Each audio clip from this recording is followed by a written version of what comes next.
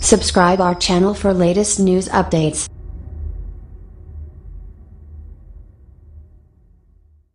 Black U.S. speed skater just denounced America at Olympics. Offers sick reason why. Does he hate America? It was announced that the four-time Olympian and luge champion Aaron Hamlin would be the one to carry the flag for the U.S. Olympic team at this year's opening ceremony in Pyeongchang, South Korea, and rightly so. She was proud and honored by the opportunity.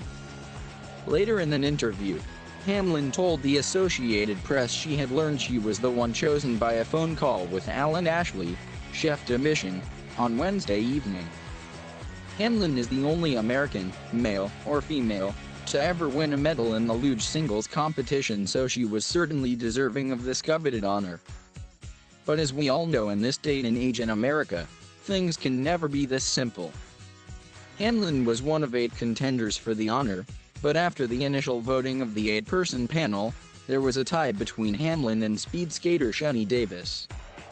According to the Olympic Committee, if there is a tie, then the rules state a coin toss settles the decision. A coin toss which Hamlin won. Hamlin won the coin toss and Davis was understandably disappointed. Instead of just keeping his head up high and waiting for next year, the spoiled athlete decided to take to social media.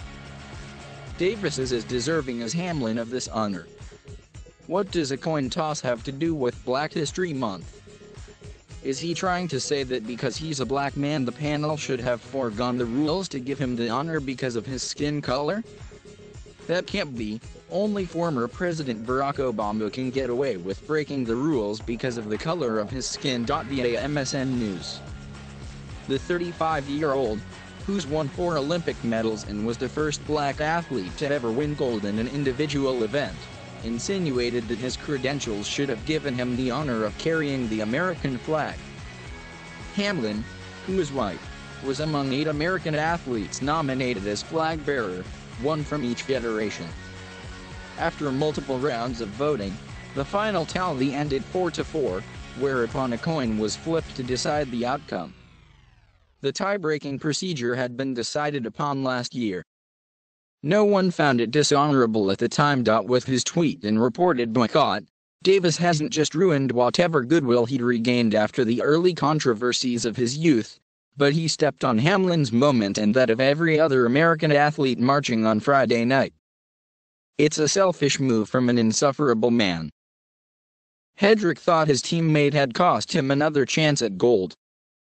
Davis also made headlines in 2009 when he called Stephen Colbert a jerk, after the late-night host raised money for the U.S. speed skating team. The skater was apparently angry over Colbert's past jokes about Canadians. No, Davis came out looking bad in both those incidents. You could have made the argument that he'd gotten a bad rap.